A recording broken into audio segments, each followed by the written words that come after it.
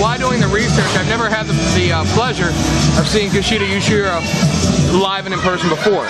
So, you know, obviously I wanted to do a little bit of research, and the resemblances between him and Tajiri are absolutely phenomenal. And that's actually a common thing in Japanese wrestling. You see a lot of great Muda proteges who really mimic, not necessarily always the look, but definitely the movements in the ring. So you see a lot of influences from the trainers, more so than you see from American wrestling. I think it's important to note that, and you make a great point about the great Muda, and certainly we see that now on TNA television with Kiyoshi. Yes, absolutely. Individuals that do something like that, they're not attempting to rip off someone like the great Muda or Tajiri, and it's not a lack of originality. It's a tribute and an homage to someone who's done so much to help their own career. And that's really indicative of a lot of wrestling, not only Japanese wrestling, also Mexican wrestling. Rey Mysterio Jr. is, you know, we just know him now as Rey Mysterio, but he was Rey Mysterio Jr. and actually the third version of Rey Mysterio in Mexican wrestling. That's something they consider an honor whenever they train somebody to take over, you know, their gimmick and their style, if you will. Seen a healthy Japanese influence in IWC in the past. A number of IWC stars going to Japan. A number of Japan stars appearing on IWC soil as well. But Yujiro has the potential to perhaps outshine them all, based on his training, based on his credentials. And certainly you can just see in the body language, you can see the focus. And not a lot known about this man outside of his athletic background, but certainly he does his talking in the ring. Absolutely, and you can see right now that both Jason Gory and Yoshida are just measuring each other up. They're trying to get a feel for each other. This is obviously the first time these two have ever met. So, you know, they're kind of feeling each other out right now. We know Jason Gory can fly with the best of them. Now it's just a wonder if is Yoshida going to try to ground him and work him down and punish him with that strong style, or are we going to see a high-paced, quick matchup?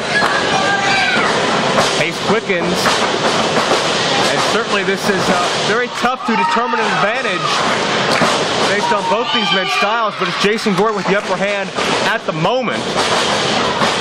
Hurricane Rana into a cartwheel by Yoshida, great counter.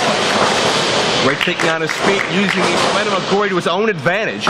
Is Yujiro. Gory sends the Japanese star to the outside. Gory now trying to get the fans behind him. I think we're going to see him fly here. Gory's measuring his adversary. Out with a helo over the top. A Gory specialty. Welcome to IWC, Mr. Yujiro. The crowd's solidly behind Gory here. And not with a lack of respect. They just don't know a lot about Yoshida, I'm sorry. As he rolls him back into the ring, I'm really interested to see what's going to happen here as this match goes on. Gory with the upper hand right now, but for how long? Kushida rolls out of the ring here, trying to catch his breath, maybe slow down Gory's momentum. Gory gonna give chase to the outside. Sends Yujiro back into the ring, and Yujiro measures Gory, perhaps a bit of possum being played. Absolutely. You can tell now as Yoshida rakes the eyes of Gory and tries to take control of this match, but check this out. Gory lands on his feet on the apron. Yujiro tried to follow through. Springboard drop kick, nicely done, and Gory hits all the way to the outside. Great athleticism shown there by the Japanese prodigy of Tajiri. What's that? And a little bit of mocking, apparently, a little attitude there from Tajiri's protege Yoshida. I think Tajiri taught him that. I don't think. But mind you, this floor, the protection on the floor is not to protect the wrestlers, it's to protect the floor. So there's nowhere to land that feels good down This is not WWE, this is not TNA. We don't put padding on our floor for the girly men. These guys take a bump onto a hard gym floor, a hard cement floor, whatever the surface. The only thing over this is to keep it from getting scratched up. So Gory's feeling the effects of spilling from the top rope, that's for sure. Gory set back into the ring. You notice the Japanese flag, a prominent part of Yujiro's attire. Certainly very happy with his upbringing. His from the top with a karate-style chop. Yujiro now going back to the top, it looks like. Playing a little hit and run with Gory here, striking and getting out. Check this out a second time. Measures him right on top of the head, knows exactly where to place that strike. Standing moonsault, nicely done. Cover 2 and no.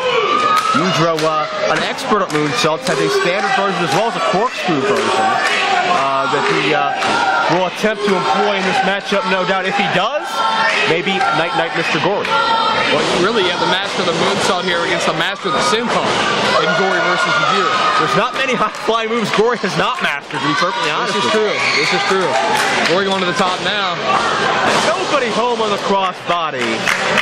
You know, one thing that is definitely an international language is wrestling. But cover in the ring, 2 and up. While these two guys could probably never sit down and talk, you know, about their match or, you know, about one another or anything like that, inside the ring here, it seems like they've been versing each other forever because they're reading their opponent. They have the instincts that you just can't, you know, tell somebody about. Things that you learn from wrestling match after match after match. Alright, starting to see a little bit of Tajiri influence there, and measures Gory again with the martial arts strike. Is Yujiro cover, and Stephen Coulter again finds 5 minutes on by 5 minutes. Actually, in Japan, it's very common for wrestlers to start training around the age of 10 to 12. Whereas here in the States, you know, 16 would be the earliest that they would even let somebody into a training academy. 18 being the youngest you could be to even wrestle a match in the state of Pennsylvania, where we presently reside, obviously. So, you know, an experience edge might actually go to Kushida. Mind you, Gory, a young veteran as well. I believe he has been training since the bright young age of 16. I believe so. He's debuted in IWC here in what, 2004, I believe. That's correct, yes. And check out the impact of Jason Gory, and a hell of a lot of momentum on his side. Drop kick, and Kushida Yujiro is in trouble. His shoulders are down near fall. Fans still behind Gory here. That offensive burst, that acceleration of Jason Gory really changed the tide of this matchup momentarily at least. Gory keeping the pace alive with a lung blower. And that could be Gory's opportunity here to capitalize, putting him in place for possibly the, looks like moonsault. Second row moonsault there, that could be it. Shoulders are down and almost a count of 3, very close, and almost a bit of poetic justice. Exactly, from the Yujiro playbook by Jason Gory. Gory calling for the finish now. Could be time for trepidation. Gory has a number of high-impact maneuvers he likes to utilize. Gets Yujiro up, but rolls through with the weight, momentum. Gory, though, catches him with a fist to the gut there, whip into the ropes. Handspring, into the back elbow. You see the influence from Yoshihiro Tajiri. Absolutely do. The Enziguri follow through as well. Has Gory dazed, hit Gory right on that external occipital protuberance. The cover, shoulders are down, and the what? The external occipital protuberance. I've been calling matches for 10 years, and that is the first time, Dombrowski, I have ever heard that. And check this out, could be time for a buzzsaw kick. Shades of Tajiri, no, Gory able to duck underneath. Gory keeps himself alive, but now, well, I was about to call a variation of the tarantula, but now goes up with the modified chin lock and neck bites. The only disadvantage of this move, and the same thing with what Tajiri used to end the tarantula, you can only hold it for 4 seconds, but those 4 seconds do an exorbitant amount of damage. Takes out the vertical base. Drop kick right to the side of the head. Stephen Coulter is in disbelief of what these two men are taking right now. Cover, this could be, oh no, Gory escapes. And starting to see a bit of frustration here on Kushida Yujiro. Fans trying to get behind Gory to give him a little bit of adrenaline here. Gory, no doubt, is the favorite. He's made his way into the hearts of all these fans. This is Yujiro's IWC debut, yet another debut here tonight. And Gory traps him, drops him, back in the neck. This could be all. Jason Gory victorious. The winner of this bout, Jason Gory. And that, ladies and gentlemen, is the type of match that IWC has been accustomed to bringing you. The greatest in wrestling action, not only from here in the States, but from all over the world. And Jason Gory rose to the occasion tonight. A matchup of international proportions is won by Jason Gory. When he is back in his winning ways, Gory still can define himself. Now that his ex-tag championship partner is the heavyweight champion, so Gory takes a big-time step to doing that right here tonight with a victory over the internationally renowned Yujiro. Joe, I believe this victory should put Jason Gory in line to challenge Super Hentai for that Super Indy title. I'd be hard-pressed not to agree. Very true.